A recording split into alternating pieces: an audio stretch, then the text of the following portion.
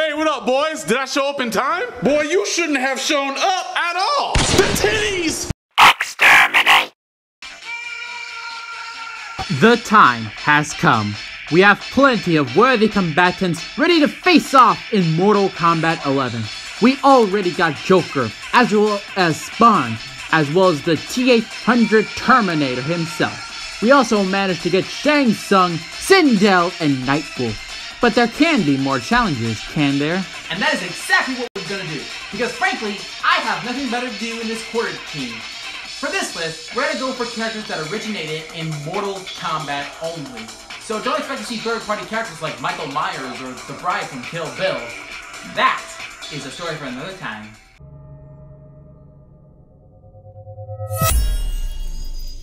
Hello, viewers of the tournament. Do you remember the time Bi-Han became Super Mario? A beautiful demon from the Netherrealm certainly did. Frankly, I feel like Serena didn't have a lot of attention in Mortal Kombat X. She only makes a cameo appearance saying how emotion freed her. She isn't a playable character, but she can do well in the cast.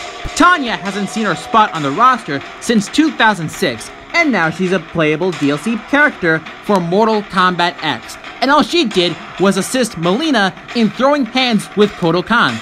Rain was also there to help her, but that's a story for another time. Give her the hourglass and she will bring back to life to Jitaka and Kia. After all, she's been through absolute hell with Quan Chi after Shinnok attacked her hometown.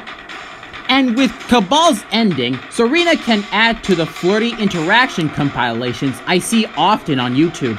Her gameplay could involve her having a bit of Scorpion's characteristics and a dash of Kano as she can throw knives and such. There is a ton of potential here now.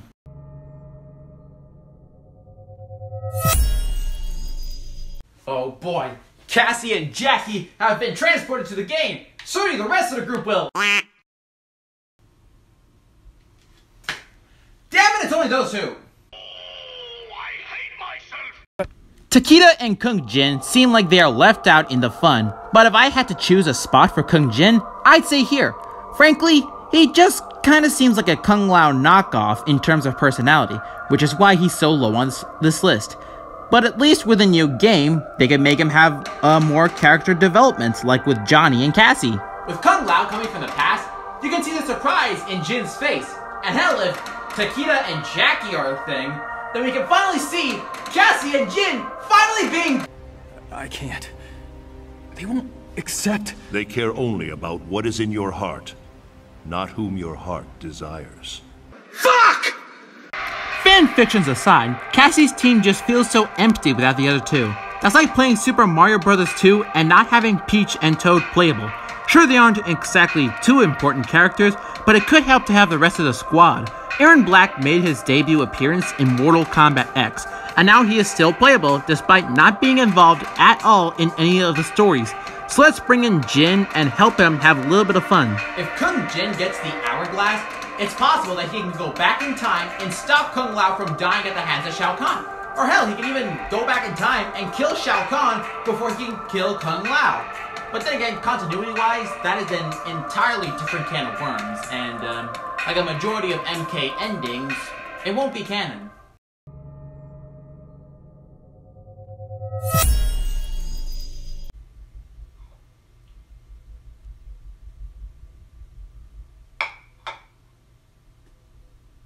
Cyrax.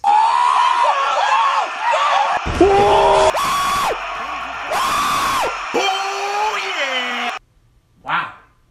One name and everybody's excited. And they actually have a right to be. Cyrax, like Tanya, Rain, and Baraka in Mortal Kombat X, is a fighter you go up against in the story mode. This guy has it very rough. In the original timeline, he was on the verge of death, but was lucky to meet Nitara, and she had a simple request. Go ahead and burn alive in the lava to help retrieve an orb that can separate her realm from Shao Kahn. Say, something is burning around here. In Armageddon, he is one of the many who die at the Battle of the Pyramid. Things didn't go entirely different in the reboot. He was and still is very damn hesitant to be turned into a cyborg, and now this happened. You are ordered to return to the Lin Kuei Temple for assimilation. Cyrex. I am Lin Kuei Unit LK4D4. You will come with me. Kronika has not been kind to the poor guy, and she damn well knows it. And if that wasn't enough, when he was brought in Mortal Kombat 11, he was converted and had his behavior overwritten. He then just sacrifices himself to save the other Cyber Lin Kuei. But believe me, I would have put him higher on the list, but he was Triborg in Mortal Kombat X, so technically he was in the last game, just not as himself. But what would his ending be? That's actually pretty simple, okay? He just stops the Grandmaster from even thinking of this plan in the first place. But things wouldn't exactly go as his way, as it happens in some of the MK endings like Scorpion and Terminator. Speaking of which, you can imagine the interaction that he would have with the Terminator.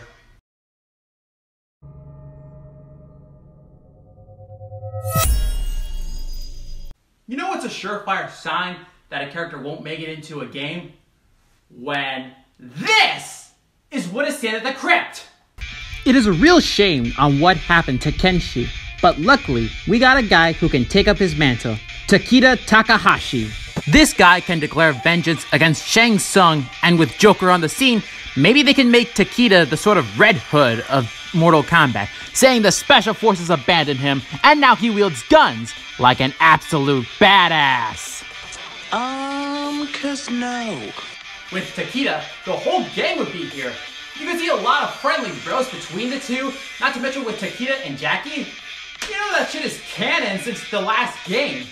You can just imagine how well that went down when, Is this because I'm dating Jackie?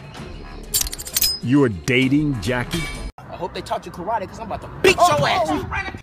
You just know shit went south when Jackie told Jax of this news. Regardless, just give Takeda some polished moves and he will do great. You could just imagine his confusion when he finds out several things. Kronika will have a hell of a time catching Takeda up to date. We're gonna be here for a while. His training with the Shirai Ryu is especially helpful for him, as he can do some sick combos with a combination of his definitely not lightsabers and his kick-ass whip thing. And Takeda's ending? That's a pretty difficult question. I mean, he would probably just bring back his mom and Kenshi, but other than that, he's a pretty grateful guy. I suppose he just wants... I mean, if he can't do that, he'll just have a happy life with Jackie.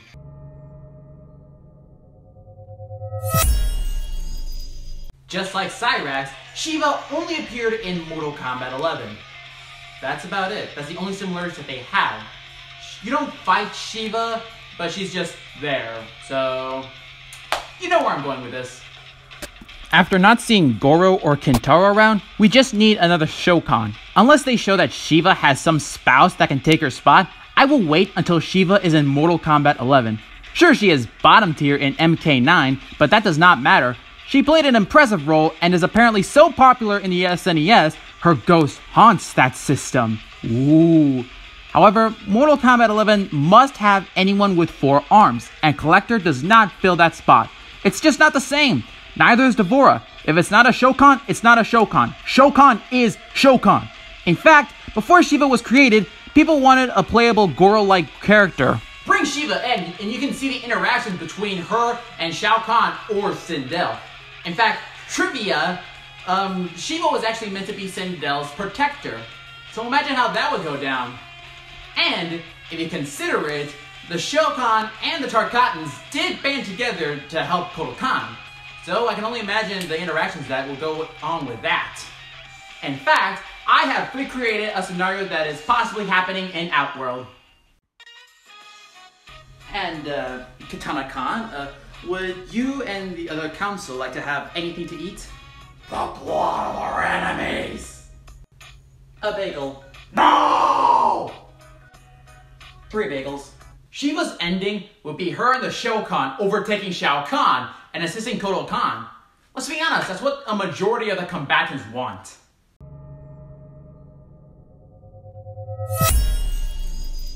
Tell me, which Mortal Kombat character has the entire franchise shaking in their boots? Shinnok? Shang Tsung? Quan Chi? Maybe Blaze or Motaro? Nope! It's the Dragon King Onaga, also known as the guy Shao Kahn poisoned in order to become Khan himself. Boy, would that bite him in the ass. One of the strongest characters within the Mortal Kombat universe, Onaga would be very useful within the MK timeline. His quotes for everyone would be intimidating for them, not to mention several dragon references the cages can do. Dragon Tales, Natsu Dragneel, Hanzo and Genji, Shenron, American Dragon Jake Long, plus there could be a reference that he joined forces with the likes of Quan Chi, Shang Tsung, and Shao Kahn, plus Raiden when he struck a deal with Shao Kahn. That will be one of the awkward things Onaga will be asking Raiden. Because let's be honest, Raiden, he hasn't had a good guy resume. Good guy resume? He just has some bad spots. This would be a very unique character, and if the height is a problem, they could just shrink him like Sakurai shrunk Ridley. He only appeared in the original timeline and not in the current timeline. Seeing this guy come to Mortal Kombat 11 would bring back a character that a lot of people forgot about. There's gonna be a ton of salt for Onaga should he come to Mortal Kombat 11. Plus, with Kodokan and Kitana Khan, that'll be a very interesting release date to look forward to. However, we must also take note of this fatal blow. It will be gruesome and we will love it. But what would his ending be? Well, it is Onaga, so chances are he'll probably reign over the Elder Gods, maybe even taking up their seats, causing chaos everywhere, all under his name. Unless they give him a sort of a challenge, like a mortal versus god. Someone like a child who's tripped throughout the years.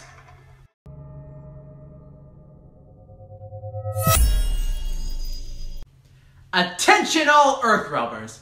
Do you remember the time that Fujin was involved in Mortal Kombat mythologies? No? You didn't? Neither did NetherRealm! Fujin has only ever made his appearance in Mortal Kombat X as he fought alongside his brother Raiden. With the power of wind, he will do some impressive juggling techniques. Not to mention that axe he holds is fucking kick-ass. With a similar job as Raiden, his battle against Kronika can be a unique thing if you ask me. Fujin has had a rise and fall, and ironically he started out as a fall, as I don't blame you for not knowing Fujin was involved in Mortal Kombat mythologies. Raiden's brother has made a cameo appearance in MK9 as part of Kratos' ending. And in fact, a hacker managed to find out that Fujin was originally planned for MK9. That is until Ed Boon debunked him. You can just imagine how awesome it would be for Fujin to blow the other combatants into exhaustion and wait for the next round.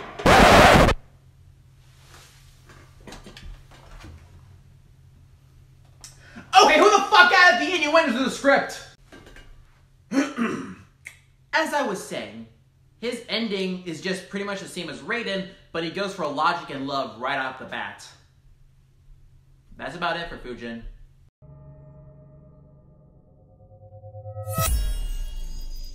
Rain was also there to help her, but that's a story for another time.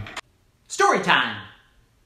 The Edenian prince that we wanted to see playable in Mortal Kombat X after Tanya hasn't exactly had a good run. He was burned alive thanks to Tanya being a bitch to save her own ass. Regardless, there could be tons of references just waiting for him.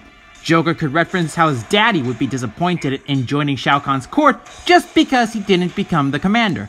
Liu Kang or Kitana could reference how Rain is Kitana's ex-fiancé from Mortal Kombat Defenders of the Realm. Hell, Spawn could scold Rain for what he did to the Edenian resistance. Whoa, wait, back up!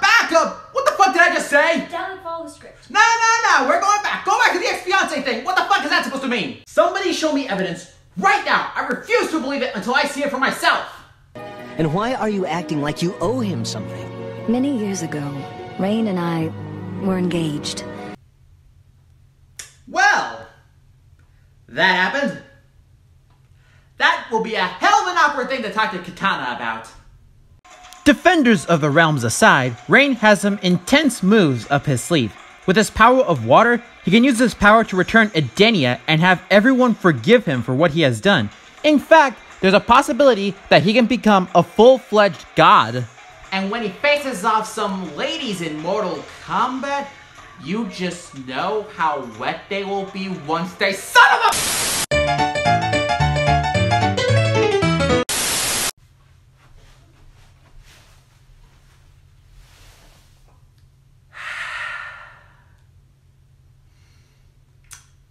Sorry about that. Had to deal with something. So, where were we? Oh, right, Rain, his ending. I got it. He makes himself known to the Elder Gods. The Elder Gods know he exists. That will be at the very least. At most, he will probably take over a seat in the Elder Gods' chairs.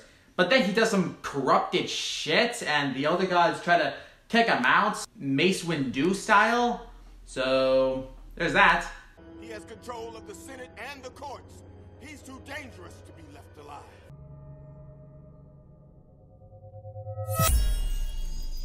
Have you ever had a younger brother that is just very much annoying? He's better at you at anything. Anything at all. And he rubs it in your face. Makes you want to just punch him right in his jawline. Well, that was the case with Taven's younger brother, Dagon. This guy was the antagonist of the Mortal Kombat Armageddon Conquest, and in the new timeline, he was responsible for Suchin's death. Dagon and his brother Taven were well known and even revealed in Takeda and Kenshi's ending. If they bring in Takeda, you sure as hell can bet your ass that bringing in Dagon in would be instrumental. And you know what would make it better? If Dagon came from a timeline where he defeated Blaze. Then we can actually see how Dagon goes with Blaze's true power right on his... Wounded, Dagon followed Taven to the pyramid. As Taven battled Blaze, Dagon stabbed the fire elemental from behind with a sword I had left him.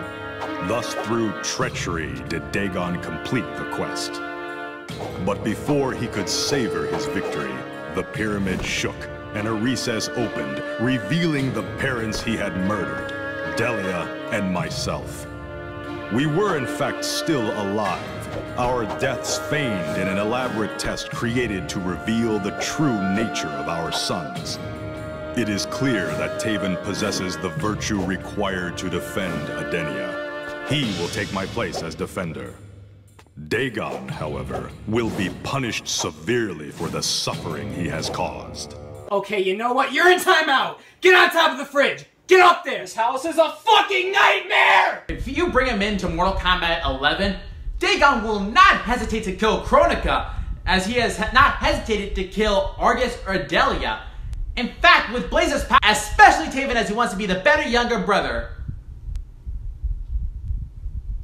Have you noticed a massive amount of clip cuts in this video?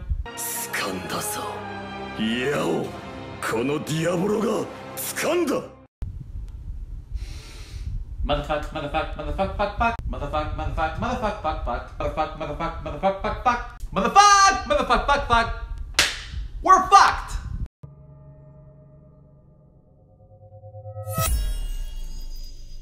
Shujinko, Curtis Stryker, Havoc, Blaze, Smoke, Sector. These characters kinda deserve to be on this list. And note I said kinda.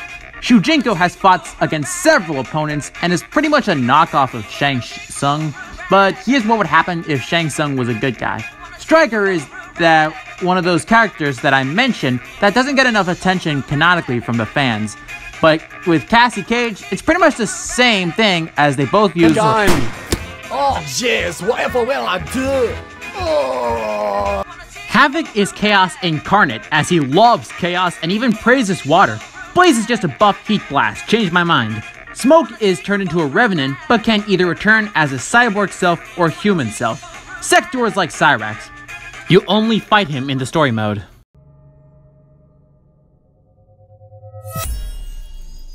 Recently, at least like around this part of the video, I've been talking about Adenians, or specifically Argus's children. Rain and Dagon to be specific. So of course I gotta put in Taven! Armageddon may not exactly be Game of the Year with their dumb custom fatality gimmick, as well as the state Midway was in at the time, but you can't deny that once you get into Conquest mode, you can see how Taven went through hell. His parents are dead thanks to Dagon, he managed to face off against a third of the MK roster. Hell, this motherfucker has the power of... Did you think I wouldn't put that in knowing Taven can do this? However, this guy just seems like his endings would just be him avenging the Elder Gods and facing off against Kronika, and his battle intro with Cetrion, I would pretty much doubt he would be willing to throw hands with an Elder God. This motherfucker is the same guy who was gullible enough to follow Shinnok's orders and help him. Though, to be fair, he was stuck in a stalagmite, so he really wouldn't know. Taven should be able to return to the Mortal Kombat series as a playable character. It's best if everyone on this list managed to make it to Mortal Kombat 11, even the honorable mentions. And need I remind you that Taven was in Takeda's and Kenshi's endings? Have Taven polished up with a right sense of justice for Edenia.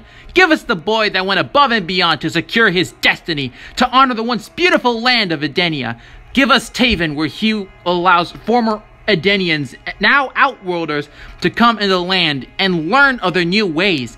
Give us a satisfying outcome for the man that has a heart of gold with the power of a true Mortal Kombat combatant. Once he has the hourglass, he can fix everything Dagon has destroyed and become the new god of Edenia. That was top 10 most wanted characters for Mortal Kombat 11. Hold on. No.